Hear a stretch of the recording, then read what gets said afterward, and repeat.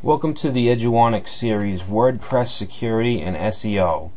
My name is Brad Traversy and I will be your instructor for this lesson. This is an introduction to Part A, which will be all about security. Here's a quick rundown of what we'll be going over. We'll be talking about safety precautions and strategies, things like safe passwords and software updates. We'll also talk about WordPress admin area security to lock down our admin area, user access control.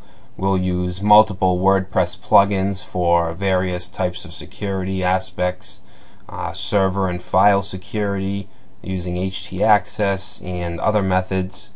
We'll secure our media such as images and videos so that people can't steal them off our website, and we'll also talk about how to actually protect text so people can't copy and paste your website text.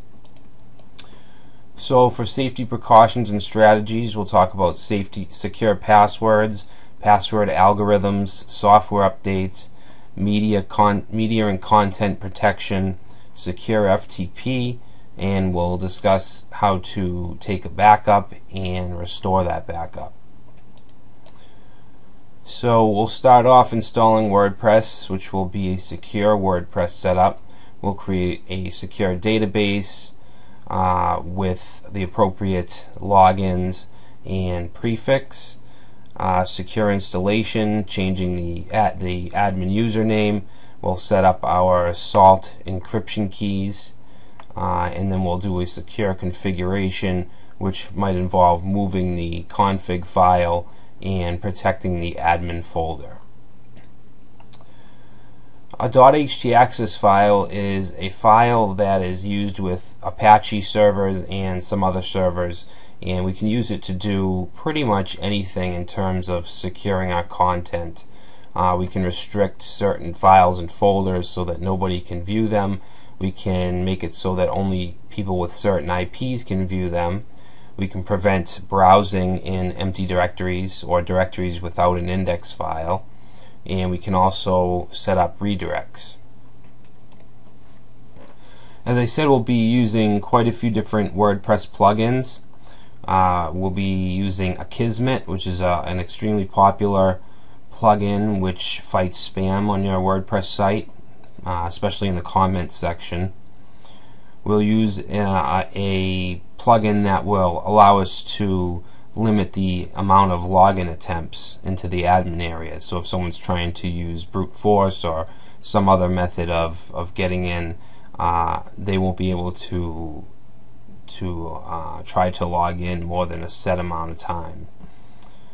Two-factor authentication, which means that you would need two different methods to log in. One would be a username and password, and another could be an email, a random email password, or a mobile text.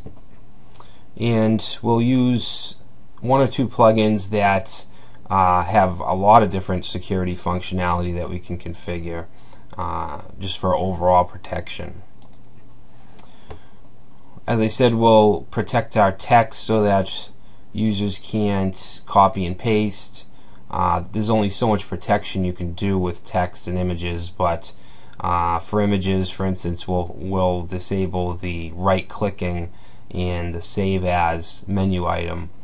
For videos, I'll show you how to use an HTML5 video plugin instead of posting on YouTube and then embedding onto your website. And we'll also learn about file protection. In addition to the htaccess file, we'll set up some directory password protection.